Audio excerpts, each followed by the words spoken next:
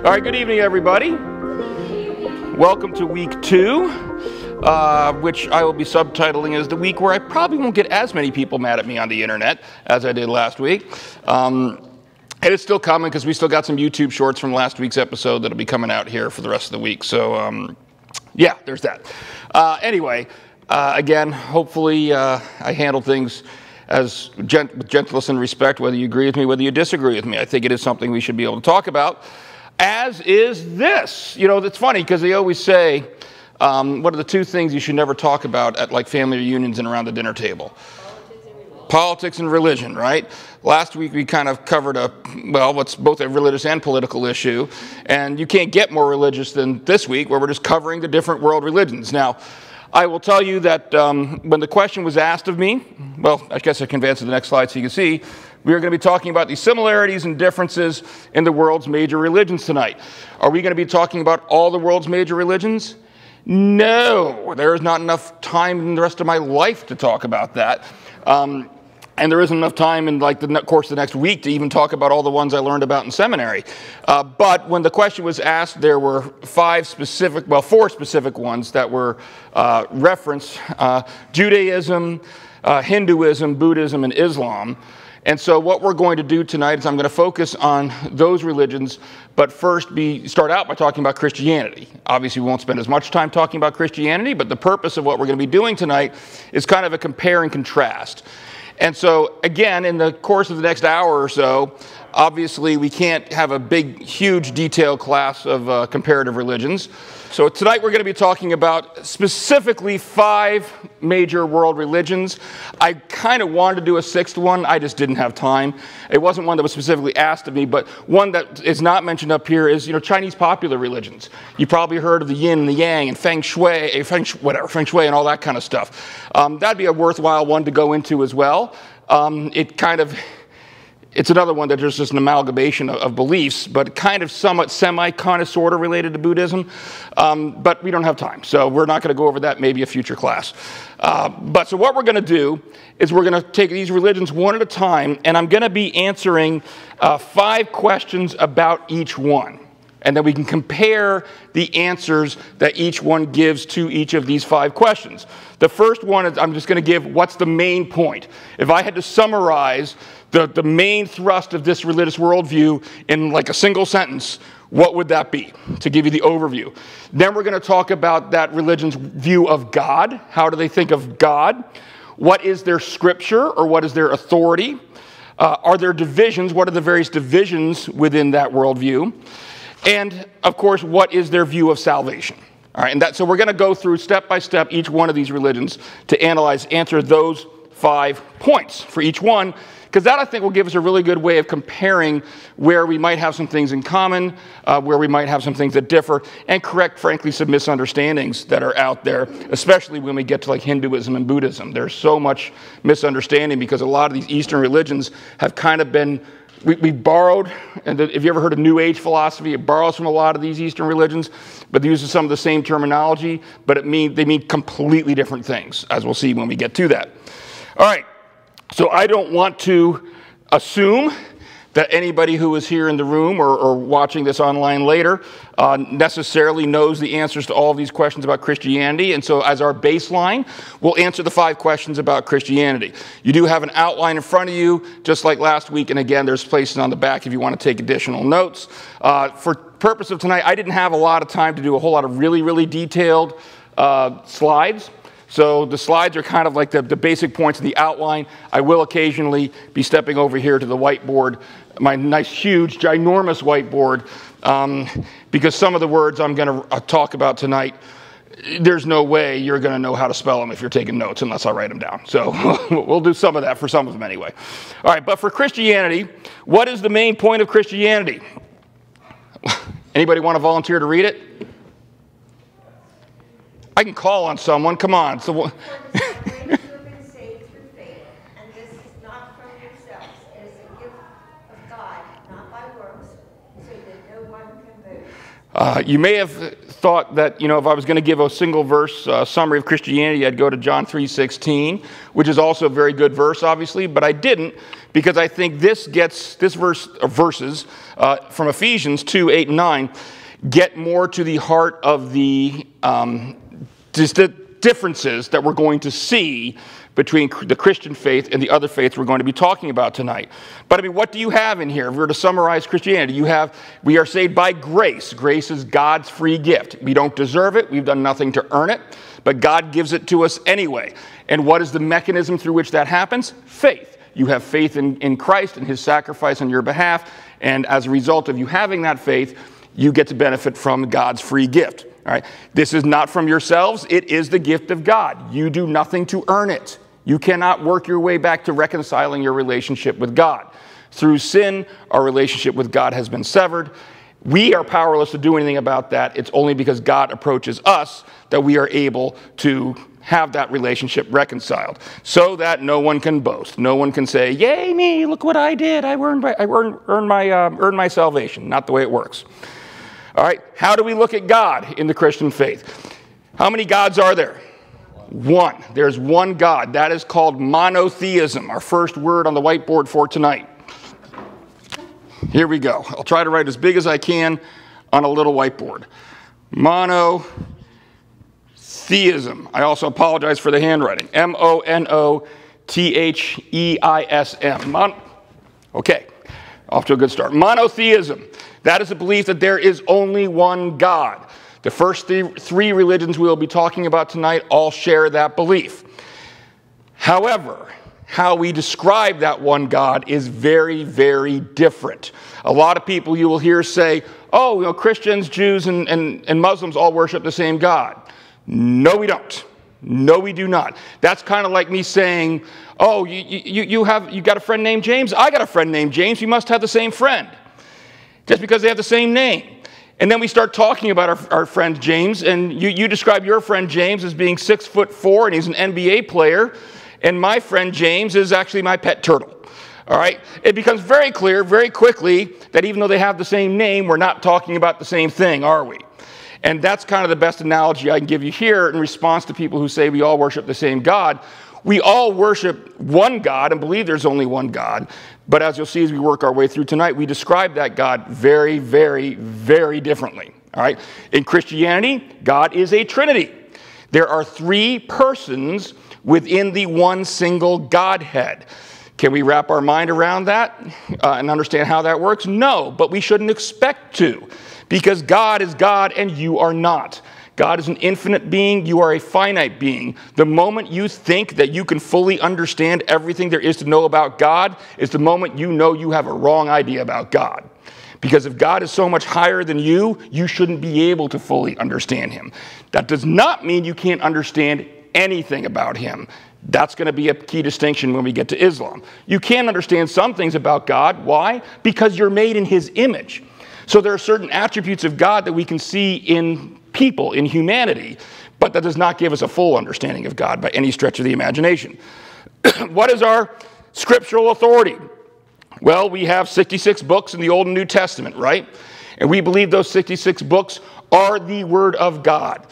God inspired the authors. In case that's not a term maybe you've heard before but never had explained, what does that mean for the Bible to be the inspired Word of God? It doesn't mean that God used the authors to take dictation, all right? He didn't literally sit down there and say, "Okay, Paul, get ready to write. Here we go. Repeat after me. I, Paul, think God is great. No, it didn't work that way, all right? He allows the individual authors to use their individual styles and emphases and their strengths, and he works through that. So he's there making sure, essentially, they're covering the topics he wants them to cover. They're not making any mistakes while they're doing it.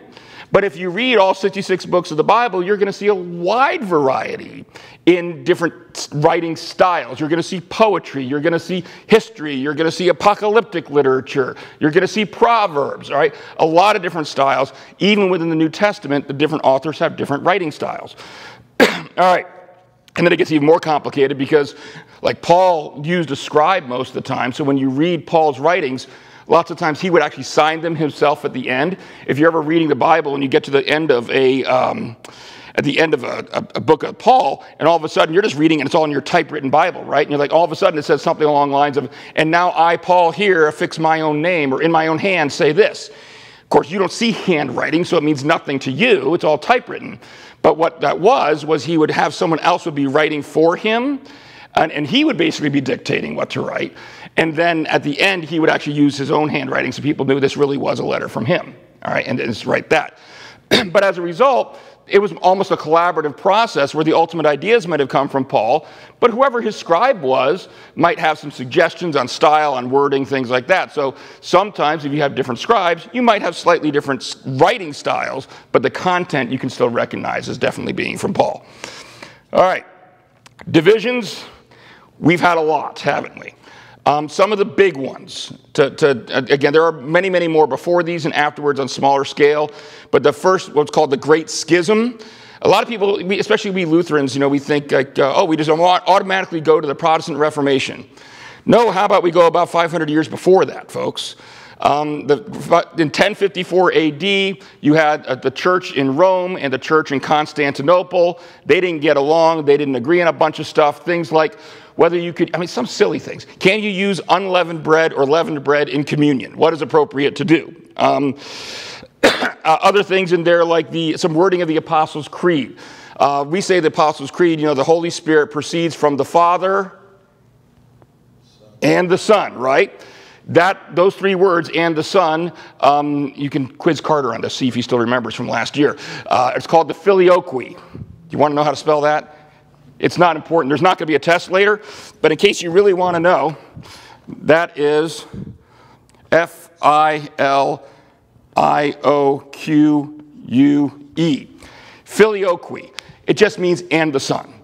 And there was a big dispute between the Eastern Church and the Western Church about whether the Holy Spirit just proceeds from the Father or proceeds from the Father and the Son.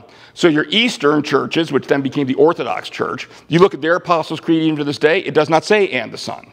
They don't have the Filioque in their Apostles' Creed.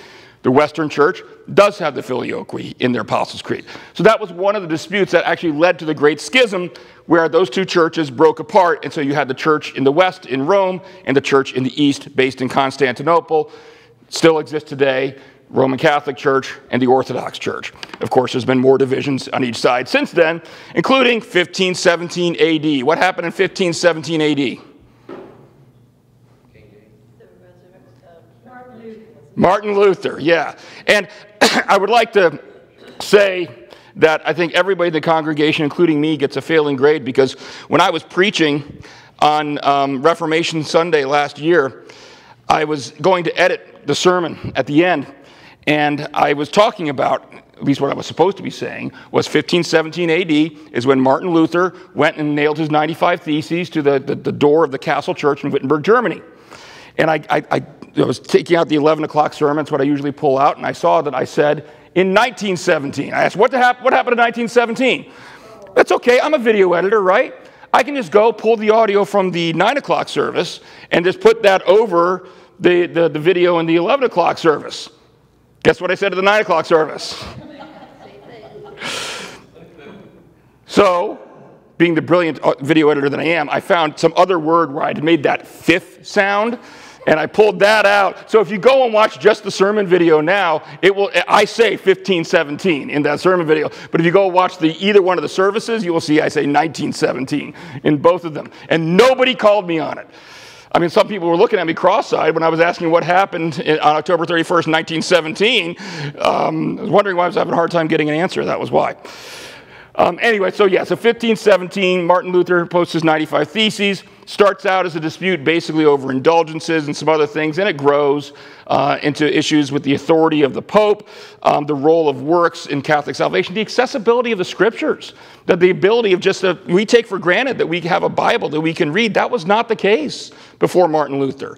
The laity did not get to read the Scriptures and have your own copy of the Bible. It was written in Latin. Most people didn't even speak Latin, all right? So that was another big division. And of course, after that, after Luther kind of got the ball rolling, we saw a whole bunch of other divisions come hot in its coattails, where 1525, you had the Anabaptist movement, which was, infant baptism. No, they didn't like that, wanted adult believers' baptism. So that kind of broke off. 1533, King Henry VIII took all the churches that were in England and split them off from the Roman Catholic Church, and they, not having an originality whatsoever in what to name their church, just called it the Church of England. And then, of course, after that, you have John Calvin, and the Calvinist and the Presbyterianism comes off of that. So all in the 1500s, you see this split that starts with Luther, and then with all those within those churches that split off, even more divisions. So we've got a lot of different splits within the Christian church as well. And then we already talked about kind of what the Christian view of salvation is. It's the fact that we are all fallen, we have sinned, that sin has separated us and broken our relationship with God. We are powerless to get back and restore that ourselves. So God sent his son Jesus to die on the cross to atone for our sins, what we call the atonement. He basically pays the price for our sins. He rises from the dead. He conquers death, so death is no longer an obstacle.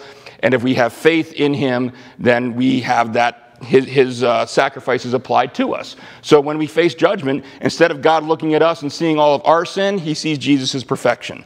And Jesus' perfection gets applied to us, so we look squeaky clean. All right? And then, of course, are we really squeaky clean? No. So even though Jesus' perfection is applied to you when you have faith, all right, then God actually sends the Holy Spirit to live inside of you and starts the process of cleaning you up for real. And that's what we do throughout the rest of our life in a process called sanctification, where we are slowly becoming more and more like Christ because of the work of the Holy Spirit within us. All right.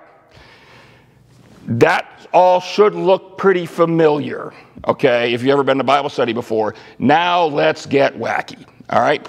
Here's one you probably think you know a lot about. I'm going to erase this just so we're ready. We're going one religion at a time with the whiteboard, all right?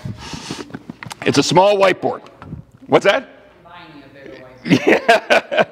Well, this was an afterthought because I just didn't have time to do the slides. And that whiteboard is what we use when we used to do pre-service hosts. We would hold. Anybody ever watch the pre-service hosts? You ever say hello online? They didn't have it in front of them. We'd write down the name of whoever the heck just said hi online and hold it underneath the camera with that whiteboard. That's how they knew who said it. High-tech stuff, ladies and gentlemen. We spare no expense. All right. Judaism. You may think, because you've been in a whole bunch of Bible studies and you understand, maybe you even sat through my Hebrews Bible study this time last year, and you think, you know what, Ken, I'm good on this one, because I was in your Hebrews Bible study. We learned so much about that Old Testament Judaism. I know everything there is to know about Judaism. You don't know squat about Judaism, all right, at least about modern Judaism, because modern day Judaism is a very different creature for one very important reason. And I'm wondering if anybody's going to figure it out before we get there. Why modern-day Judaism looks very, very different from what it did before, because of one particular historical event that made them have to change. Happened in 70 AD. That's the only hint I'm going to give you. And we'll see if we get there. All right. So let's talk about Judaism. All right. Judaism is both a group and a religion. All right. So you have people that are considered Jews that may not have any faith in God whatsoever. All right, they are cultural Jews. They are, they're Jews by birth. All right, it's an ethnicity, but it is also a religion. Now, it used to be, back in the days of the Old Testament, that the way you determined whether someone was Jewish or not was by their father. So if their father was Jewish, then they were considered Jewish, even if they had a non-Jewish mother. That is no longer the case. And I'm not sure when it switched over, to be honest with you, but now Judaism is matrilineal, meaning that they look to see if your mother is Jewish, then you are considered Jewish, even if you have a non-Jewish father. You can always know who the mother is. You can, and that's as a practical matter, right? You always know who the mom is. You don't necessarily know who the dad is, right? Yeah, I got two dogs, both of which are husky mixes, and the only way we could tell one of them is a husky mix is because, well, mom was a husky, and you could tell mom. But dad clearly was not, okay? I'll just say that. Was not a husky. All right, so it's a matrilineal, except for one exception. There's one way that you can have a mother be Jewish and you still not be considered Jewish. Anyone want to hazard a guess what it is? BA's got it. if you believe Jesus is the Messiah. If you believe Jesus is the Messiah, you are not Jewish in their eyes. So, yeah, are there such things as Messianic Jews? Yes, there are. Does the rest of the Jewish community believe they're Jewish? No. No, they do not. Doesn't matter who your mom is. So the irony of it is, you can be atheist and be considered to be Jewish, but you cannot be Christian and be considered to be Jewish. And there's a long history behind that, obviously, not just from the first century, but, I mean, let's face it, there were many times in history where, when Christianity did come to political power, that they were not kind to Jews, all right? That would even trump culturally? Yes. Okay. Yeah, if you are just persona non grata at that point, if you accept Jesus as the Messiah. All right. What is the main point? If I were to sum up Judaism as one point, modern Judaism now, we're not talking Old Testament Judaism, modern day Judaism, it would be this. Doctrine, meaning what you believe, is not as important as behavior. Modern day Judaism is focused on how you behave in this life. That is the top priority. All right. What is their view of God?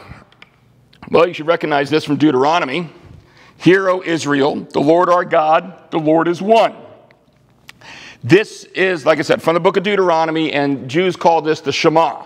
Shema is just from the Hebrew meaning hear. It's based on the first word, right? Hear.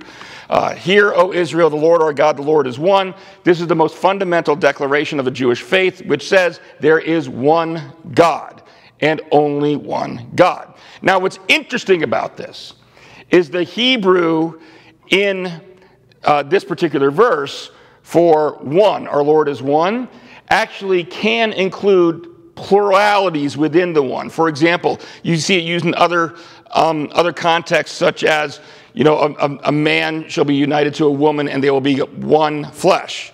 Well, there's two things right there, man to woman, but they are seen as making up one flesh. A night and day make up one day. And so the particular Hebrew word that's used here does allow for that, at least. But most of the times, modern-day Jews will not use that word anymore to describe God. Why? Largely in reaction to Christianity, right? And so they will use another Hebrew word that really does specifically just mean one, only one, no room for any kind of plurality within that. So a lot of what you see here actually was a response and has grown out of response to Christianity. So they do not believe in the Trinity. The Trinity in their mind would be to say there's more than one God. All right, and they do not believe that. Are there divisions within Judaism? Yes. All right. There are three basic divisions within Judaism: Orthodox, Conservative, and Reform. Not Reformed, Reform. All right. These are basically your three levels of modern Judaism. Now, there are divisions within each. Again, we're kind of talking on the most general level, all right, but even within each of these, there are subdivisions. All right. And basically, what differentiates them is how much they prioritize obeying the Jewish law versus how much they're willing to let modern culture influence them. On the high end, you've got the Orthodox Jews, who they are all, this is the strictest of the strict. All right? We have to obey the law. God's law takes priority, almost to the point of trying to shut the door on any cultural influence upon them in their lives whatsoever. And then the opposite side of things is you've got the Reform Jews, who, as we'll talk about in a minute when we talk about their authority, they actually kind of look at the scriptures as maybe folk tales. So they don't even consider the law as important. I mean, there's some good advice in folklore, right? And so they allow themselves to be influenced much more by modern culture. And of course, your conservative Judaism is in the middle. Conservative is not a political comment. It's conservative in the sense of they want to conserve as much of the Old Testament Jewish law as they can, while still acknowledging that we live in a different society, in a different culture. So they kind of try to walk the tightrope between the two extremes, if you would say that. That is the biggest of these three divisions, at least in the United States, and maybe in the worldwide. That's the biggest category of the three. All right. What is Jewish scripture? Well, you may think you know the answer to this one as well. What do we all think of when we think of Jewish scriptures? First 5 books of the Bible. The first 5 books of the Bible. Anything else? How about the whole Old Testament? I mean, the whole Old Testament, right? The Torah, right, is what we think of kind of, well, the Old Testament is the Jewish scriptures. And for us, all scripture is kind of on equal footing, right? So all scripture is God-breathed, as Paul says in 1st or 2nd Timothy. I always forget which one that is. So all of it is kind of an equal footing, all equally divinely inspired by God, including all the books of the Old Testament. Not so much in modern-day Judaism, all right? First of all, they do, it's going to depend on which of these groups you fall under, all right, about how you regard the scriptures. But the Jewish Bible does generally consist of all the same books that we have in the Old Testament, but not necessarily in the same order, and their verses, markings, and everything are going to be different. But they take those books of the Old Testament and they divide them up into 3 categories. They have an acronym called the Tanakh. Here we go, walking over to the whiteboard. All right, Tanakh. And again, if I get any of the pronunciations wrong this evening, you have my wholehearted apologies. I will do my best. Tanakh is actually, like I said, it's an acronym for the 3 sections of the Bible. The first section of the Bible is the first 5 books, the books of Moses, the Pentateuch, or the word that contributes to this, I've already heard once tonight, starts with a T, and it would be? Torah, right. So you have the Torah, which is the first 5 books, all right, the books of Moses, Genesis, Exodus, Leviticus, Numbers, Deuteronomy, all right? The second section are all the prophets. Now, we divide those up into major prophets and minor prophets. They lump them all together as just the prophets. Anyone want to hazard a guess on this one? No, we don't hear much about other than the Torah, right? The next section would be called, and again, I believe I'm pronouncing it at least close to it, Nevi'im. Nevi'im. So N-E-V-I apostrophe I-M. Nevi'im. All right, that's all of your prophets, all right? Then everything else that's in our Old Testament, they call writings, just writings, all right? And again, the Jewish word for that would be ketuvim. Ketuvim. But just think of this as, you know, the books of Moses, the prophets, and the writings, which is catch-all for everything else, all right? Those are the 3 categories of the Jewish Bible. Now, within those, let's talk about Orthodox Jews, which are, again, the strictest ones that most adhere to the law. For them, the Torah, they would regard the Torah basically the same way we regard the whole Bible. This is the divinely inspired word of God, highest priority. Then the prophets are still important, but a step below the Torah. And the writings, again, still important, but a step below the prophets. All right, so it's kind of a tiered system of authority within the Old Testament books. All right, that is all the Tanakh. That is not their only scripture. In addition to the Tanakh, the Jews have another collection that also starts with a T. I won't make you guess it, but you probably heard it before. The Talmud. Anybody ever heard of the Jewish Talmud? It's right there on the board, yeah.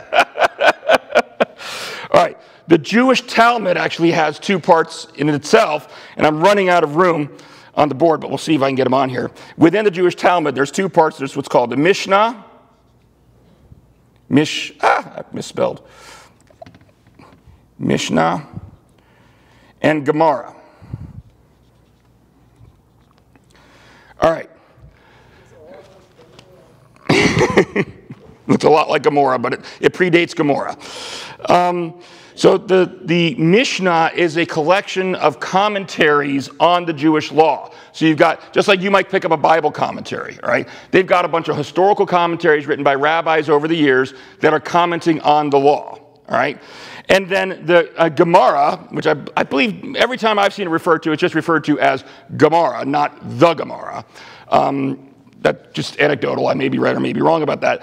That's kind of stories, dialogues, illustrations of the law. So if you think about it, the Mishnah is kind of your philosophical conversation, discussions about the law, your scholarly discussions about the law, and the Gemara is, here's how you practically apply it. Let me give you some illustrations so you can practically see how this lives out in your life. Now, even though this isn't, the Tanakh, a lot of Orthodox Jews, especially, almost kind of hold the Talmud in higher authority and regard than they do the Tanakh, because this is what they love to sit around. I used to have a Jewish friend I used to work with, and he would have a group that got together once a month, and they have a little worship thing down in the basement of our office building, and then they would kind of sit around and they would talk through all of these writings from the Mishnah, and they would be discussing them back and forth. So that's really what they love to focus on that. All right, and last, the view of salvation. Remember what I told you before. Modern day Judaism is really focused on is focused on how you live your life today. Well, there's a very practical reason for that. Because in AD 70, the temple was destroyed. Remember, everything we read in the Old Testament talks about all these laws about making sacrifices. And we saw, if you were in the Hebrews class, how this Old Testament sacrificial system pointed toward Jesus' sacrifice. Well, what do you do if your entire world is based upon sacrifice and now you can't make them anymore because the temple's destroyed? Well, what's really kind of interesting is you had these two groups, the Sadducees and the Pharisees. You've heard of them before, right? The Sadducees, most priests were Sadducees. And so the Sadducees were the ones that were making those sacrifices. And so when the temple was destroyed, the Sadducees were out of work. They had nothing to do. Well, the Pharisees were all the legalistic ones. So whenever you hear Jesus getting mad at people for being overly legalistic, he's yelling at the Pharisees, all right? And there weren't as many of them, but they seized an opportunity. Because now there's no temple anymore, so the Sadducees don't have any power, and so the Pharisees swoop in and say, okay, from now on, we're going to focus on the law. We don't have a temple anymore. We can't focus on sacrifice, so let's focus on the law.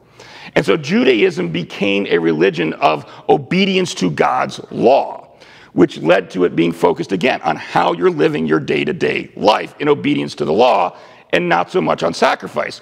Well, as that grew over time, there were some implications of that, all right? For example, the whole idea of sin kind of fell by the wayside.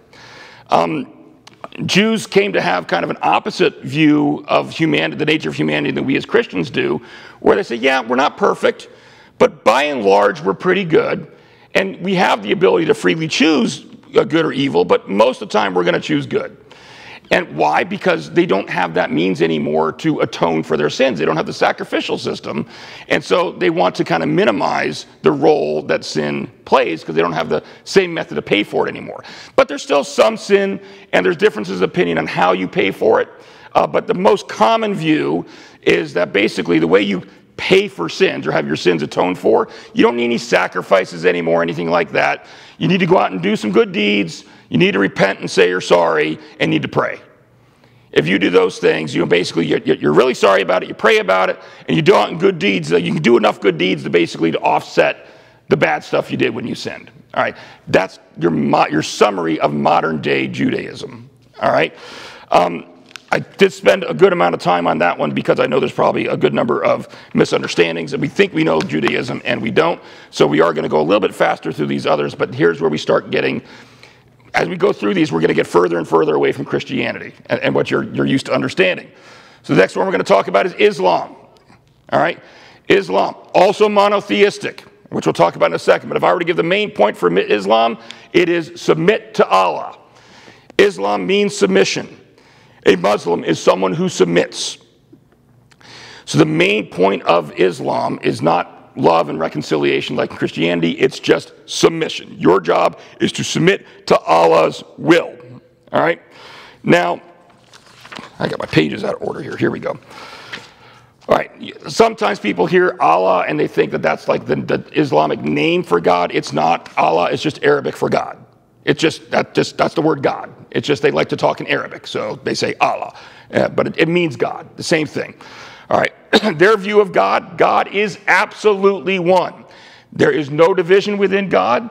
God is not a trinity. As a matter of fact, to call God a trinity is what they call shirk, S-H-I-R-K. I don't need to write it down, but I will erase this while I'm thinking of it. Shirk is the most serious and egregious types of sin you could have in the Islamic religion. So there's nothing worse than basically saying God is a Trinity, according to Islam. The other thing you need to know about God, according to Islam, is you cannot know anything about him. God is so transcendent, so far above us. He is completely unknowable. Very different from what Christianity teaches, that you can actually not only know him, but have a relationship with him. He wants to reach out to you. He wants to have a personal relationship with you. That concept is completely foreign in Islam. What you can know is what his will is. You can't know who he is, but you can know what he wants of you. And the only reason you know what he wants of you is because it's recorded in the Quran. All right? That's what the Quran is. The Quran is about 2/3 the length of the New Testament. And supposedly where it comes from is in 622 AD, the angel Gabriel dictated it to Muhammad. Now, Muhammad didn't write it down, but he went out and he told people about it. And supposedly his followers, after his death, wrote it down. Okay, supposedly. I say supposedly because quite early on in the history of Islam, there were already some very, very different versions of the Quran going out there. And so the third caliph of, which is like the head of Islam, actually said, we need to have one authoritative version. So we're going to have one authoritative version. We made this up and ordered that every other manuscript be burned and destroyed. And so that's called destruction of evidence, by the way, in modern lingo, if you want to know. But yeah, but they allegedly wrote down what Muhammad told him, so that's how we have the record of what Gabriel supposedly told to Muhammad. All right, the Quran is not their only scripture. They also what's known as hadith. Hadith is kind of like the Mishnah is in Judaism. Hadith is a series of stories, illustrations, commentaries, more so, on the Quran and on God's will. Again, that comes underneath the Quran in the grand scheme of things. But you have the Quran, their holy scriptures, and the Hadith, which kind of explains those scriptures more and applies them to their lives. There are divisions within Islam. I was listening to somebody a while ago who was a Muslim. I mean, I wasn't talking, it was a video I was watching. I wasn't talking to them personally. And they were criticizing Christianity for saying about all the denominations and all the divisions within Christianity. And you just want to say, you know, people in glass houses shouldn't throw stones, right? There are just as many divisions within Islam. I don't know, I haven't counted them up, but there's a lot, all right? And it all started right after Muhammad died, all right? So Muhammad dies, and his son-in-law comes up and says, but by the way, everybody, I know I didn't tell you this beforehand, but take my word for it. Before Muhammad died, he said he wanted me to succeed him. Well, the vast majority of Muslims didn't buy that and didn't want Muhammad's son-in-law to be the next caliph. And so instead, they chose Muhammad's father-in-law. And then there was a split which survives to this day, and you've probably heard the differences between Shiite and Sunni Muslims. That goes all the way back to right after Muhammad died. And then, of course, over the years within that, there's been more and more divisions, even within the Shiite and Sunni communities. So yes, there are differences, and largely the differences of opinion within Islam stem from just that, you know, who's a legitimate leader of Islam, if you want to say. There are things about the proper interpretation of jihad. You know, most Muslims will say jihad refers to an internal struggle that people are going through. Obviously, there are branches of Islam that say no. It means you have to go out and kill anybody who doesn't agree with Islam. You know, so that's kind of some of the differences of opinion they have within that. All right, what is their view of salvation? This is where I kind of want to spend the most time on each one, because this is where we really see the differences between them. All right. At the end of time, Muslims believe that God, Allah, will judge everyone. And he's going to judge them based upon whether they did good deeds or not, and whether they followed what are called the 5 pillars of Islam, which I will tell you what those are in just a second, all right? And I'll write them on the board. All right, 5 pillars of Islam. But here's the thing. Remember, you can't know God. You can't know Allah. You can only know his will. There is no such thing in Islam as being assured of your salvation. None. Because you don't know, I mean, Allah's will is sovereign. It is supreme. It overrides everything. So all you can do is you do as many good deeds as you can. You try to follow the 5 pillars as best you can, and you just hope it's enough. And you don't find out until you die. All right? Welcome to Islam. Now, what are the 5 pillars? All right. 5 pillars of Islam. Number 1, confession, or the confession of faith. I'm just going to write confession on here. But let's call it the confession of faith. It's a particular statement you have to make, all right? You have to say there's no God but the one God. There's no God but Allah, and Muhammad is his prophet. You have to declare that.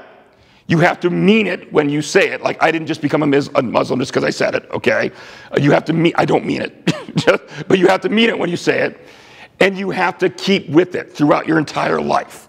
All right, so if at any point you ever disavow it, you're not a Muslim anymore, and you haven't followed the first of the 5 pillars. The second pillar of Islam is prayer. Now, this is not just any old prayer. Muslims have very specific prayers they have to say word for word 5 times a day at specific times of the day. And they have to be facing Mecca, which is the holiest site in Islam, all right, when they're doing it, and there are certain postures they have to be doing.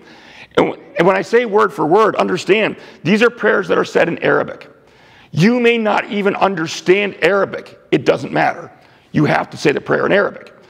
So you literally may have no idea what you're saying. It doesn't matter. The importance is Allah's will. Allah says do it. You do it exactly as he says to do it. All right? Number 3 is almsgiving. That's not Thanksgiving. There is no turkey involved. Come on. So what are the alms? It's, think of it like tithing. All right? Giving alms is giving charity. Money? It's 2.5% of your net worth, basically. So it's not just your income, like we think of a tithe. It's whatever your net worth is. You have to give 2.5% of it to people in need or for the spread of Islam. All right, for the furtherance of Islam. All right, number 4 is fasting. Or we could call it alleged fasting. Every year during the month of Ramadan, which follows a lunar calendar, so it actually gets like 10 to 12 days earlier every year. So that's why Ramadan's always kind of moving throughout the year, our solar calendar. But during the month of Ramadan, you have to fast. Well, what does fasting mean? That means during daylight hours, you cannot let anything pass your lips.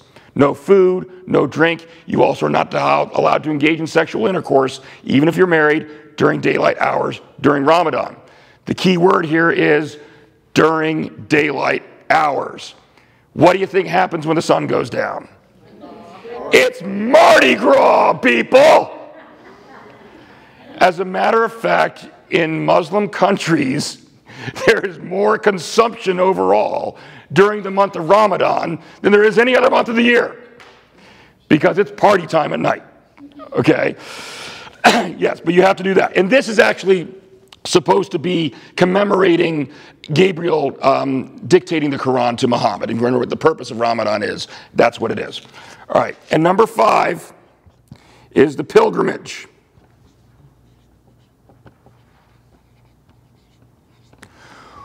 At least once during your lifetime, as long as you are physically able and financially able, you have to take a trip to Mecca. This is not a vacation trip, all right? It's not, yay, we're going to go stay at the Four Seasons Mecca. No. There are specific things you have to do. For example, everybody that's on this pilgrimage, there's these same kind of all-white outfits that they wear. It's meant to show equality of everyone in the eyes of Allah, all right? And there's activities you have to do when you're there. Like you have to, at one point, walk 7 times around the Kaaba. I'm not going to spell that one. You want to write down, the big black rock. All right? That's what the Kaaba is. It's the big black rock. It's considered a temple. There's a big black rock in Mecca, which Muhammad says is the location where Adam and Abraham both worshipped God. That's the allegation. Any evidence to support it? No, but it's a nice looking rock, all right, and it's big. And so you got to walk around it 7 times and things like that. All right? So they do believe in Abraham. They do. Now, they changed the story a bit, all right? Muslims believe essentially the chosen one was Ishmael, not Isaac. So they have all of these same stories, but they almost kind of reverse Ishmael and Isaac and say they're descended through Ishmael, you know. But yeah, that's why they're called, all 3 of these religions are called Abrahamic religions, because all 3, Christianity, Judaism, Islam, supposedly trace their roots back to Abraham. Okay? So you live your life according to the 5 pillars, you do as many good deeds as you can, and you hope for the best. That's Islam. All right? Moving on. Hinduism. Now it really gets wackadoodle. All right? I'm going to do my best in a short period of time to explain as best I can, but this is going to seem completely foreign to a lot of you. At least with Christianity and Judaism and Islam, they kind of belong to the same intellectual family. I want you to take your brain, put it over here, and leave it aside for a second, because I'm going to have you think a completely different way when it comes to Hinduism and Buddhism. All right? The good news is if you start to understand Hinduism, Buddhism is an outstretch from it, so you'll probably be good for the next one. All right. What is the main point of Hinduism? I would say the ultimate goal of life is to achieve moksha. Moksha is the release from the cycle of birth, life, death, and rebirth, also known as reincarnation. Yes, we're going to start talking about reincarnation. All right, so what is the Hindu view of God? Depends which Hindu you talk to. All right. As you'll see here in a minute, Hinduism is not really one religion.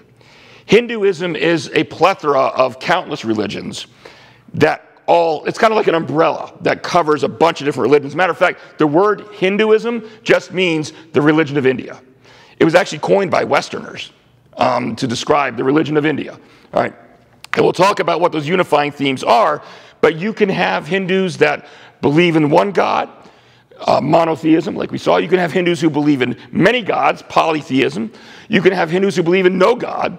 You can have Hindus who believe that nature is God. All right, so there's all sorts of varieties of beliefs about God that you can have in Hinduism, because when we talk about what those unifying factors are, a belief in a particular type of God is not one of the unifying factors that defines what it means to be Hindu.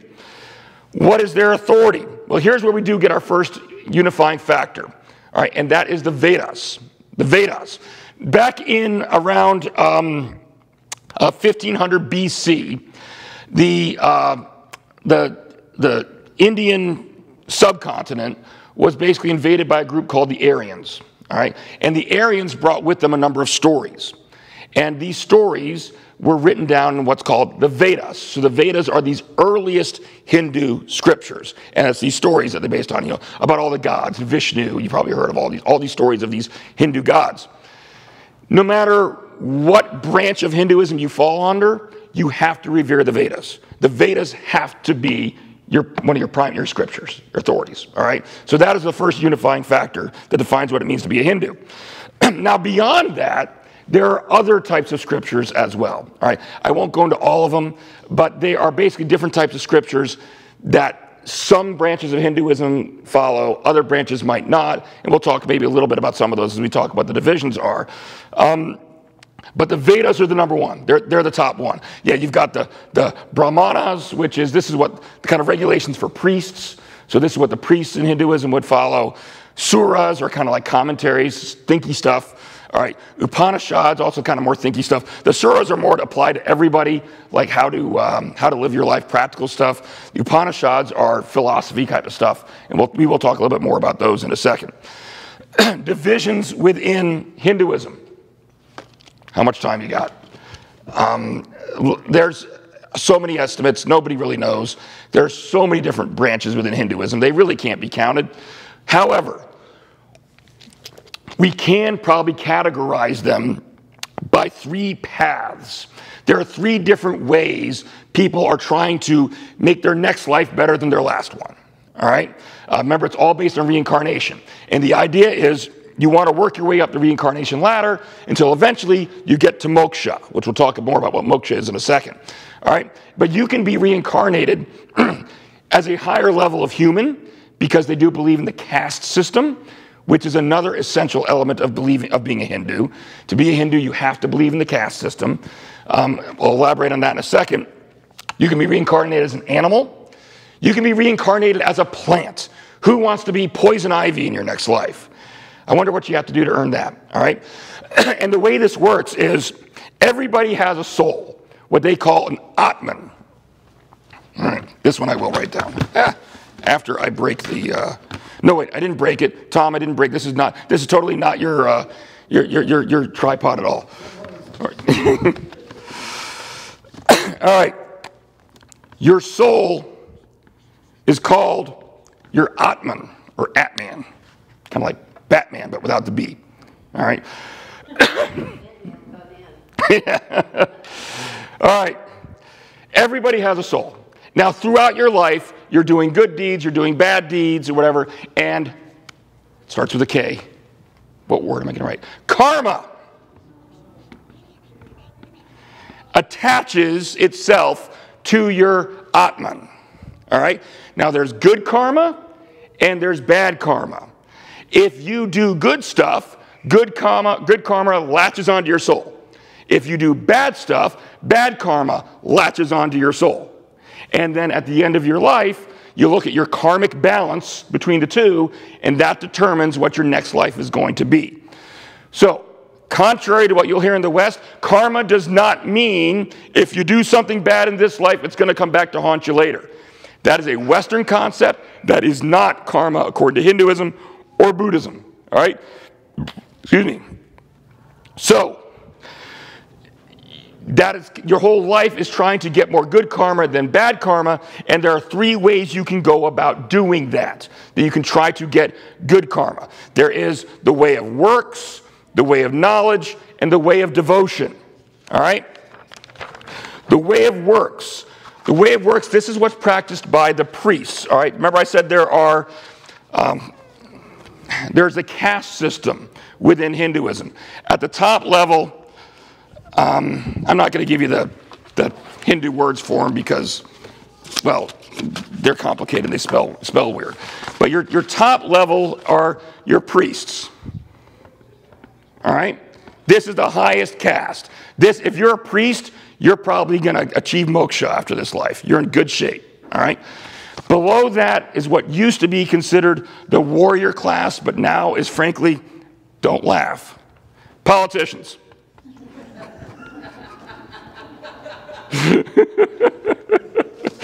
I know, right? These are your people, I'm using that word kind of broadly, but these are people that have your political power. All right, so not priests, but this is kind of your second highest class. Next one is your merchants. Merchants can be business owners, they can be landowners, all right? That's your next level, all right? You want to be in one of these 3 castes. These are the good castes to be in, all right? Then you get to, did I miss one? Hold on, priest. No, then you get to the laborers. All right?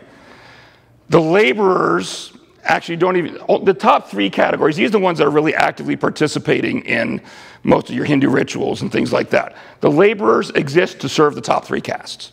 That's it. Those are your castes. However, there is actually another group. And that group actually outnumbers all 3 of these top castes combined.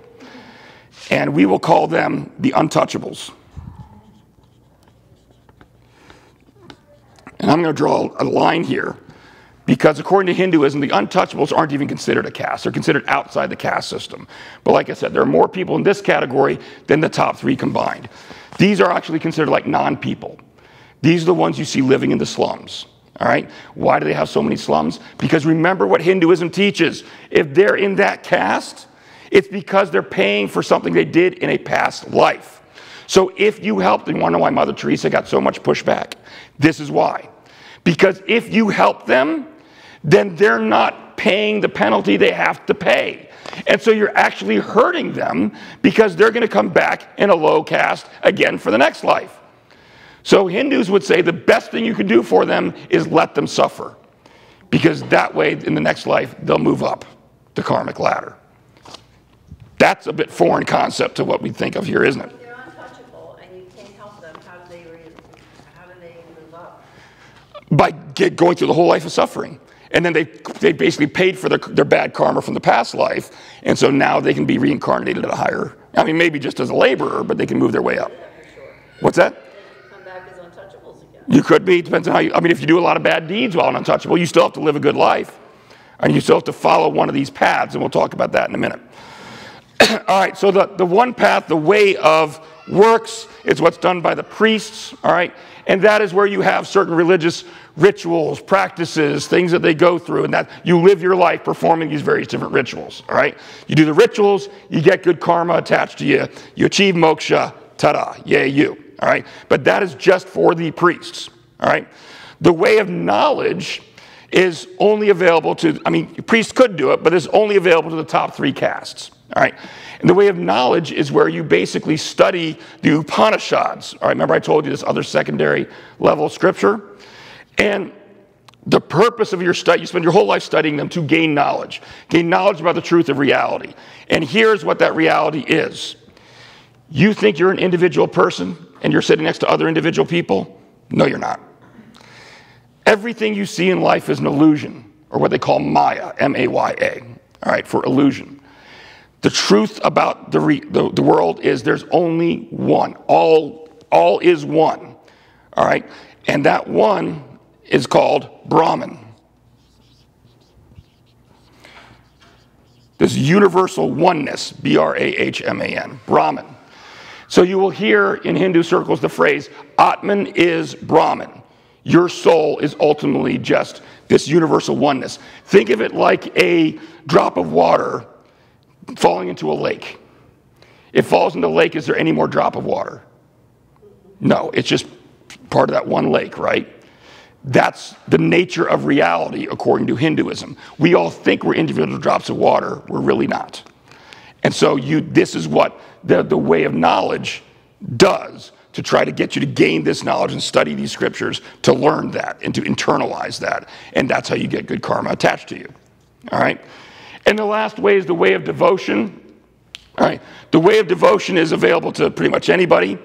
And this is what you see when you think of the typical polytheistic Hinduism with all the idols, the idol worshiping and things like that. At this point, you pick a god. Pick a god, any god, like pick a card, any card, right? Pick a god, any god, and you're going to spend your life in devotion to that god. And there's any number of them. There's some favorites out there, you know, but you can pick a god, any god, and they think the gods actually reside in these statues. So the idol isn't the god per se, but the god lives in the idol. And so you have to then take care of that idol, all right? And they will dress it up, they will wash it, it'll be their whole house may be a pigsty, but that idol looks spectacular. They will put food offerings out to feed the idol. Everything. Why? Because by doing that, you get good karma to help yourself move up the ladder. But wait a minute, if we're all an illusion, then none of that exists. But you don't know that yet. Remember, this is for the lower caste. You don't learn that until you're one of these top castes. And so this is more for the lower castes that they do this because, you know, it's kind of an accommodation. So can the lower caste get knocked down to... All right. To a plant, to poison ivy? Yes. Okay. If you get more... Once you get to the top caste, that doesn't mean... No, if you're in the top caste and you still get more bad karma than good, you're getting knocked back down. Yeah, you're getting knocked back down. So it is still determined by how you live your life. But you never know until the end if you are going to be reincarnated. Exactly. Exactly. And it's all still an illusion, or then they know that it's not an illusion. No, it is an illusion. There's really, and that's the thing. Okay, here's where your mind gets blown and why I think, is this really something we all want to be shooting for? Ultimately, the goal of Hinduism is it's to be Brahman. I can't say it's to be nothing, because wait till we get to Buddhism, but it's to realize that there is no you. Atman is Brahman. And so your eventual fate is there to be no individual you anymore, just Brahman, you know. All right, speaking of Buddhism, Let's talk about Buddhism, our last one for the night. Now, Buddhism is an outgrowth of Hinduism, all right? And if I were to summarize the main point of Buddhism, it is the end goal is extinction. Anybody want to be a Buddhist? It's all illusion. But you have to understand this, okay? We laugh because of our worldview. From their perspective and Hindu perspective, reincarnation is not a good thing. All right, we make it out in Hollywood to be this glorified, oh, I wonder who I was in a past life, you know? It's not, because especially in Buddhism, life is synonymous with suffering. And so, by repeatedly going through life after life after life, that's like being sentenced to suffering after suffering after suffering. And so, their goal for both Hinduism and Buddhism, in slightly different ways, is release, to be released from that suffering. Hinduism says that release comes from acknowledging that there is no you and it's just Brahman, and Buddhism says coming to the realization that there is no you, full stop. You know, you don't exist, essentially. Now, are there variations? Sure there are, especially we've westernized a lot of these religions over here in the United States and changed a lot of them, but primarily we're talking about the original version of Buddhism, which is still prominent today. The view of God. First of all, just so you know, Buddha is not a name, it's a title. So you're referred to as the Buddha, all right? The Buddha is a title that's given to an Indian prince, I don't know his name, I don't know if anybody does, who supposedly lived between around 563 to 483 BC. And the problem he had is a problem a lot of people still have today, and I've taught many classes on it. How do you reconcile the existence of a loving God with so much pain and suffering in the world? That's what started Buddhism, all right? This prince had a hard time believing there could be a loving God or gods in polytheism because of all the pain and suffering that he saw in the world. So his solution was, see ya, God. He's going to come up with a religious system that has no gods in it whatsoever, all right? Now, the irony of it is, some later versions of Buddhism turned around and actually worshipped the Buddha as a god, which is the exact opposite of what his point was. So it's kind of funny, but not, you know. But so he left his philosophy. It wasn't necessarily atheistic, all right? The Buddha didn't necessarily say there is no God, as much as he would say, if there is, God is completely irrelevant, has no bearing on how we live our lives or anything whatsoever. So it'd be meaningless if there is a God. All right. Are there divisions within Buddhism? Yes, mostly geographically oriented. And the names, I don't have to write this on the board because I did put these on the slide. If you really care, all right, in different regions of the East, you saw different types of Buddhism. Theravada Buddhism is, I believe, the more southern regions, and that is the one that's more closely tied to the original teachings of the Buddha. But what the Buddha said was similar caste system in Buddhism, just like there is in Hinduism. And the Buddha said, look, the only people who can reasonably expect to achieve nirvana, it's nirvana in Buddhism as opposed to moksha, all right? The only people who can reasonably hope to achieve nirvana at the end of this life are the priests. If you're not in the highest caste, you are destined for at least another life, all right? A lot of people didn't like that, so there are branches off that came to Buddhism that allowed for, theoretically, anyone in some of the higher castes to achieve nirvana at the end of their life. You didn't have to be a priest. But Theravada Buddhism says, no, you got to be a priest, all right, in order to achieve nirvana. Okay, hold on a second. Sure. End goal is extinction. You haven't gotten to that yet. I'll explain why that is. But, the summary, the basic gist of it is because you want to end this cycle of suffering after suffering. Look, think of it this way. The philosophy of Buddhism is a lot like the thinking of a lot of people who contemplate suicide. It's very similar ties, right? And there's not really any reflection on, you know, I say I want relief from my suffering. Well, but in order to experience relief, there has to be someone there to experience it. And if there's no you to experience the relief, then there's no relief, all right? Which is one of the issues with Buddhism and, frankly, with the suicidal thoughts. But, of course, as somebody who's in that way of thinking, you're not going to sit there and let's have a rational discussion about whether this is a reasonable course of action. I am not advocating that, all right? But from a rational perspective, yes, suicide as a form of relief doesn't make sense. Because if you kill yourself, who's the one experiencing the relief? I mean, you've got two options here. Either I'm right about Christianity, in which case, you're either going to heaven or hell, depending on faith and all that, or I'm wrong about it, in which case you just cease to exist if you're a naturalist, and there's no one to experience the relief in the first place. Anyway, that's a side note. I won't go into that. All right, so we saw there are divisions. I kind of skipped, the scripture authority, because there really is no Buddhist Bible. That is not the same thing as saying there's no Buddhist scriptures. Sure there are, but there's no consensus like there. Even in Hinduism, remember I said you have to adhere to the Vedas? Even that doesn't necessarily exist in Buddhism. These different divisions of Buddhism have different authoritative books that they will look to help interpret what Buddhism means. So there's no like concrete, this is the Buddhist Bible kind of thing. All right.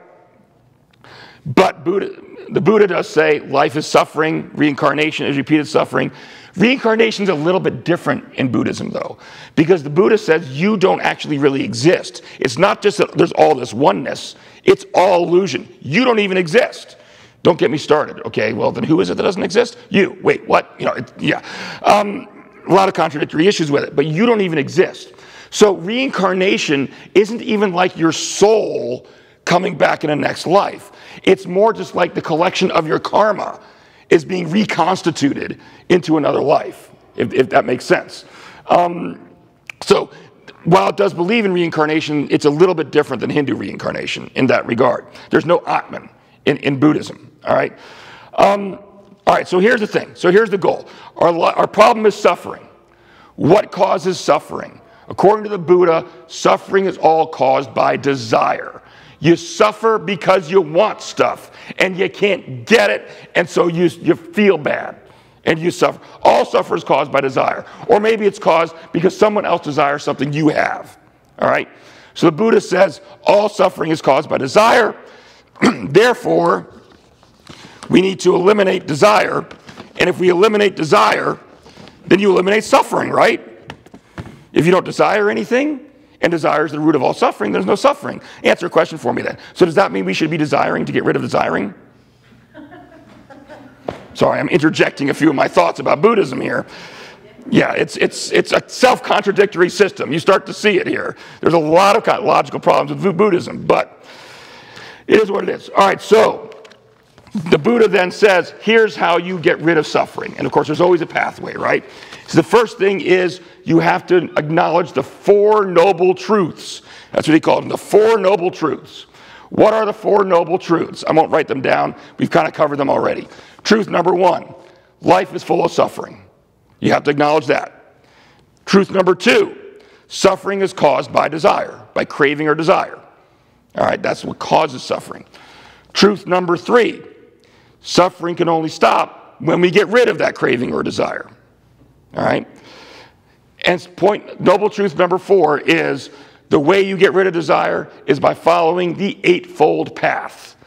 All right? There's always a mechanism, right? So what is the eightfold path? All right?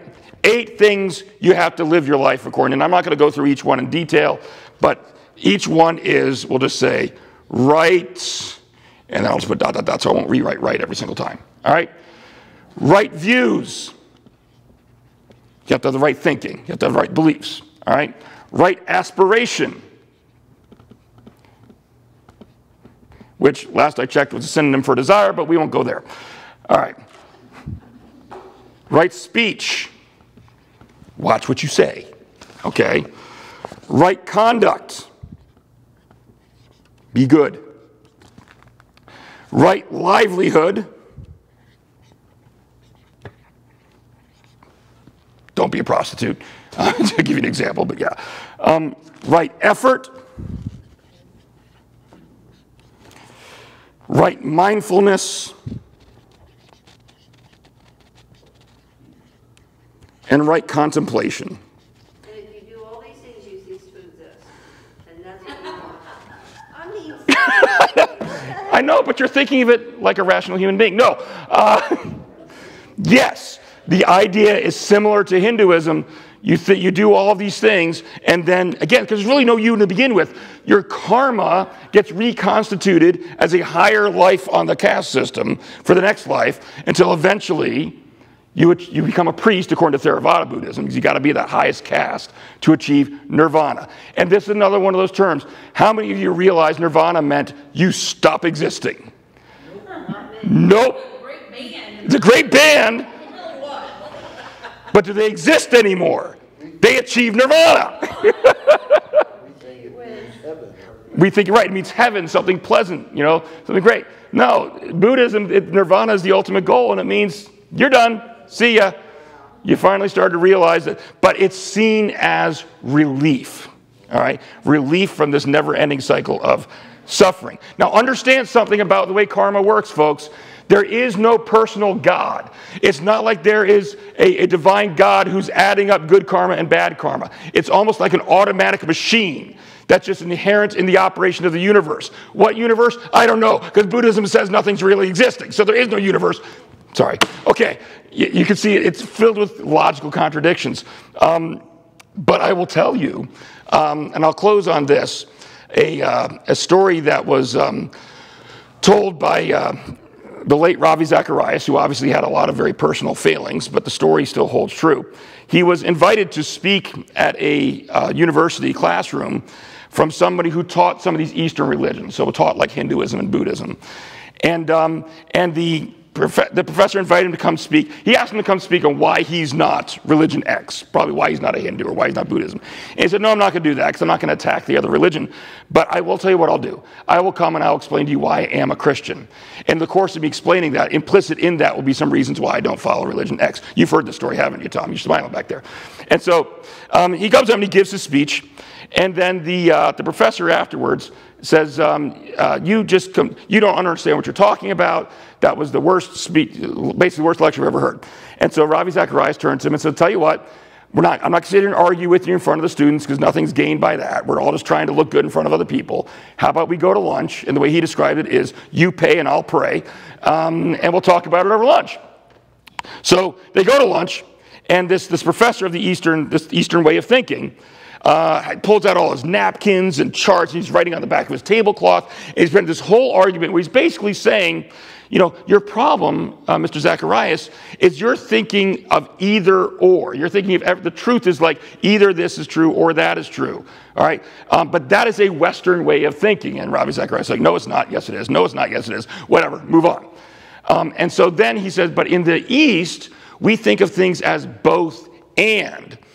And that is an Eastern way of thinking. And Ravi Zacharias is like, no, it's not. Yes, it is. No, it's not. Yes, it is. Whatever. He said, fine, go on.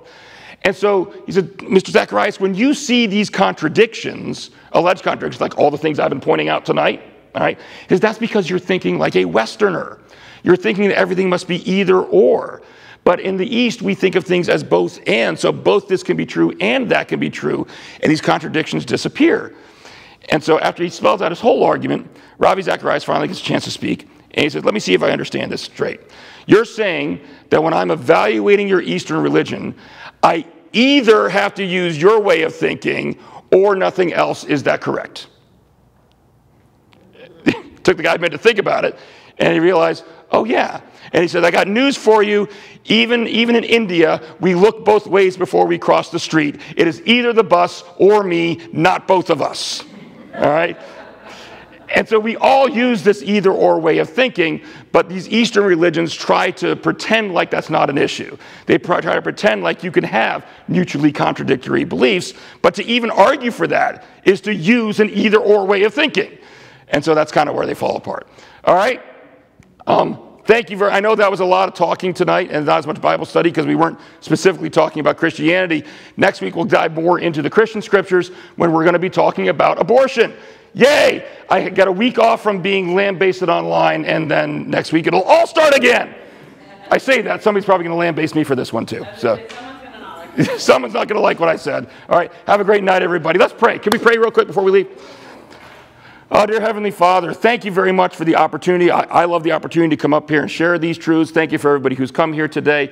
I ask, Lord, more than anything else, that through these lessons, especially tonight, that you use them to strengthen the faith in all of our hearts. We know you've already placed it there, Lord, but we can see what happens in the type of belief systems that come about when people don't accept your truth. And so, Lord, we thank you for giving us faith, and we thank you for hopefully opening our eyes so we can see, we can have that extra assurance that, yes, your way is the only way. You are the truth, Lord, and frankly, your way is the only way that makes sense.